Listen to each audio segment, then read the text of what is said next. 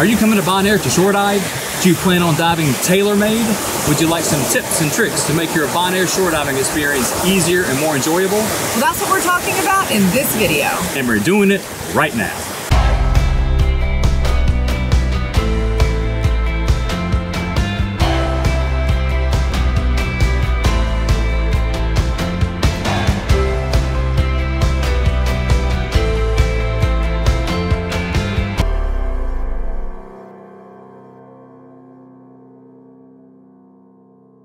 Hey folks, Liz and Kevin here at Tailor Made, the site that's well north of Bopec on the northern end of Bonaire. This is an unmarked site, just like her sister site Candyland, and you really got to come up here and dive these sites. They're phenomenal. They're unlike anything else you're going to experience on Bonaire. Now these sites, Tailor Made and Candyland, are north of Bopec, which is the oil docking facility here on Bonaire. It's well north. They're not easy to find, so we've made a video on how to find Tailor Made and Candyland. We'll link that right up here. So make sure you watch that first so you can safely make it here and know where the dive sites are located. It's kind of a fun drive, takes a while to get here. It's off the beaten path, it's rugged. Make sure you've got a pickup truck.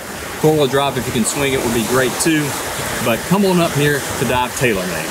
But that's how to find it. Let's talk about why you need to dive Tailor Made.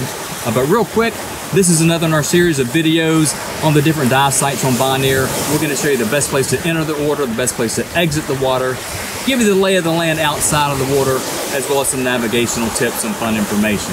If that sounds like something you're interested in, why not take a giant stride on that subscribe button and make sure you hit the notification bell so you'll be made aware of when we have new content for you to enjoy. But right now it's all about Tailor Made, and let me tell you, it's a beautiful site, very different. Fairly similar to her sister site Candyland just to the south. If you like the dive site Carpata, these dive sites have been called before, I've read somewhere, Carpata on steroids, and that is a perfect description. The mountainous star coral and boulder coral and pillars that you can swim around and peaks and valleys.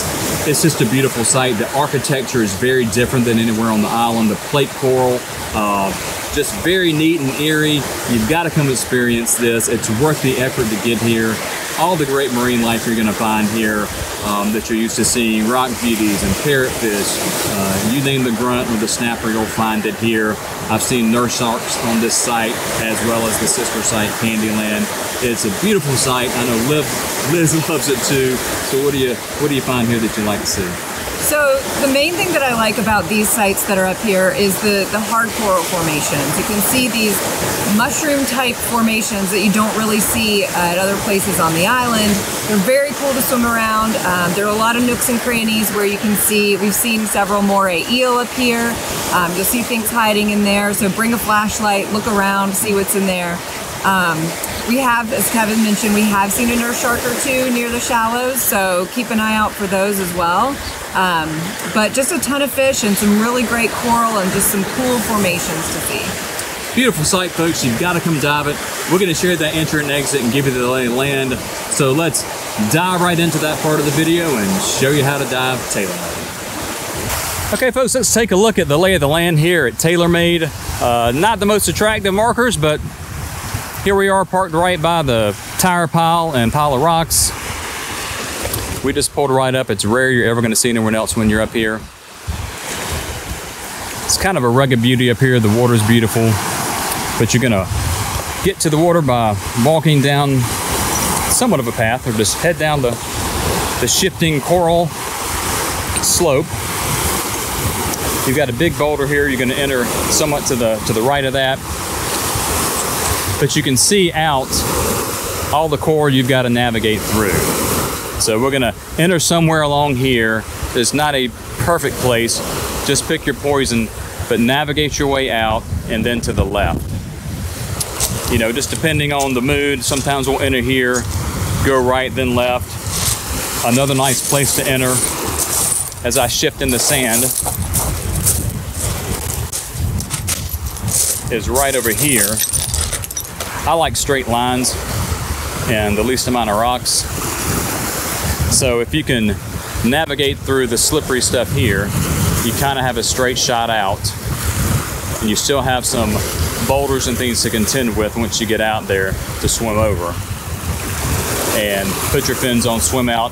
just like Candyland, you need to find a good navigational mark when you're underwater so you can come back in the shallows to this same place. Make sure when you're down there, use your truck, use the tire piles once you're out of the blue to take a good compass heading. But then once you're down, find a good navigational marker. When you come back up, you may need to GoPro head it to find this exact spot. There's nothing wrong with that. But you can see to the left and to the right, you don't have a lot of opportunity to get back out of the water. So just some boulders here you need to contend with. A little trickier than normal, but it is doable. It's a beautiful sight, I promise you. Let's go find Liz and she'll show us how to enter the water here.